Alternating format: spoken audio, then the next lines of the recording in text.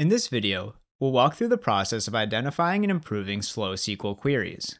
It's important to note that a slow query is not necessarily a problem, and speed is relative. For example, a query that is run once a day, takes 2 seconds to run, and generates a large summary report would likely be considered fast enough. However, if a 2-second query is meant to run 100 times a minute in a crucial part of the main user interface, it's worth taking a closer look to see if you can boost its efficiency. In our system, we have a set of stock trading data with 1 million rows, where each row represents a single transaction. Our system is primarily used to run SQL queries on this stock data and keep dashboards up to date. Recently, users have reported that dashboards have been slow to update. To find the query that's causing this issue, we will look at all the SQL statements run in the user namespace. From the SQL Explorer, click the SQL Statements tab to see all SQL statements in the current namespace. Since we want to know which queries are running slowly on our stock data, we can add a filter to show only queries running on that table. This lets us see details such as execution time, average time, and total time for all the queries on this table. Sorting by total time, we can see which queries are taking up the most time. Here, we can see that a query running about 60 times a day has a total time of 106.5 seconds, meaning the system has spent a total of 106.5 seconds running this query. This is where the relativity of speed comes into play. You can compare the number of times a query is run daily to the amount of time spent on it to determine whether the speed is sufficient. In this case, the total time is high, considering how frequently this query is run. Let's click the table name, data.stockData, to take a closer look at this query. This query keeps an up-to-date tally of the number of sell transactions performed for each of the stocks, and this tally is refreshed in the main trader's dashboard every 5 seconds. When we run this query on a test system with representative data, it takes nearly 2 seconds to execute. This matches the slowness that users have reported. Now that we have identified the query causing this issue, let's figure out what's causing it to run slowly. When trying to fix a slow query, the first step should always be to review the query plan. The InterSystems SQL Query Optimizer automatically processes queries to run as efficiently as possible with the information currently available. As part of this process, the Query Optimizer generates multiple plans for processing the filters, aggregations, and other operations of the query. It estimates their cost based on table statistics and chooses the most efficient plan at runtime.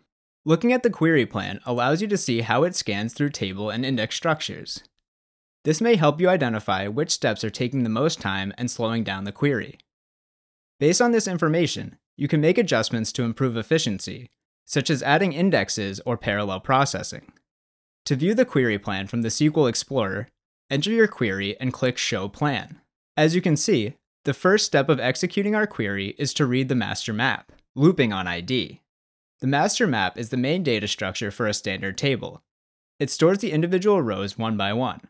Since we are looping through this structure by ID, the first step in executing our query is to read the data from every row of our table.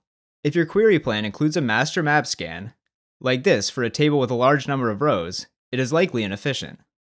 Our table has over 1 million rows of data, so reading the master map is very inefficient. We'll need to make adjustments to our query to improve this plan. Before making any changes, let's ensure the Query Optimizer is using up-to-date table statistics. Statistics like row count will help determine which plan is most efficient. To check this, select the table, then, from the Actions menu, click Tune Table Information. The current extent size, or row count, is set to the default 100,000. This indicates we have not yet collected statistics on this table, so the Query Optimizer assumes this is a rather small table and that a full table scan would not be too costly. To gather statistics on the table, click Tune Table. In recent product versions, table statistics are collected automatically at least once for most regular table structures. However, it's always worth checking if the statistics look accurate, and the extent size is an easy statistic to double check if you know the size of your table. Now that we can be sure the Query Optimizer has up-to-date table statistics, let's revisit the query plan. The plan now consists of multiple modules, each of which performs a distinct set of actions. Modules invoke one another, and some may be invoked multiple times. The main difference in our query plan can be seen in Module F. This module partitions the master map, then calls Module A in parallel over each partition. This specific query plan uses adaptive parallel execution, a newer method of parallelization. In older product versions, parallelized query plans look slightly different. The work is extracted into a separate subquery that runs in parallel, so you would need to have two separate query plans in that case. Executing the query again, we can see that parallelization has decreased the query time. However, the query plan still includes reading the master map looping on ID, so there is still room for improvement. Ideally, an index can be used here instead to reduce the amount of data that must be read.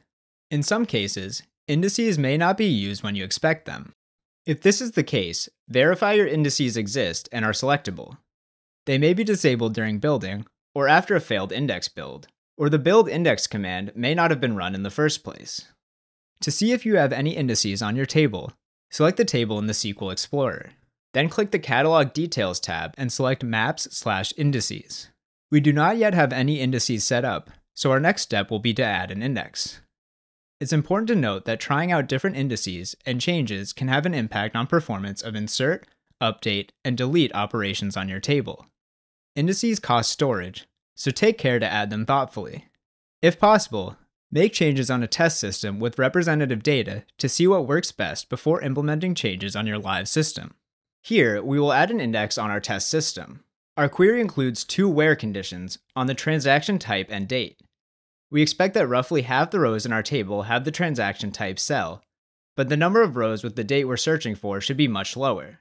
For that reason, we'll try adding an index on the transaction date so that the query can read fewer rows. To create this index, run the createIndex command.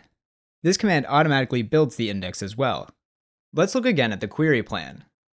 The first module, F, divides the master map into subranges so that the query can be performed in parallel. Module F calls Module A, which creates a temp file to hold the results of Module B. These results will be used to calculate the count. Module B reads the index we just created to find the IDs of the rows with a matching transaction date, then reads only those rows from the master map. Running our query again, we can see that we have reduced the execution time to under 1 second. Running TuneTable and adding an index made a big impact on the efficiency of this query, but there are other options to consider. One option is to compare the performance of various plans in the SQL Optimizer. To view these, select Alternate Show Plans from the Tools menu in the SQL Explorer. Here you can enter the query you are trying to optimize and view the possible query plans. Testing the performance of these plans is especially useful if certain indices were not included in the selected query plan as expected. You can select and try a query plan that does not use the index to see how it performs. Another option to consider is parallelism. In our case, the query was already parallelized automatically after we ran the TuneTable utility. InterSystems Iris does this by default for queries accessing a significant amount of data. Parallelized execution improves query performance by spreading work across multiple processes, decreasing the overall execution time. On some systems, this auto-parallel setting might be disabled, or the threshold at which it occurs might be set too high. In this case, you can use the %parallel hint to suggest that the optimizer parallelize.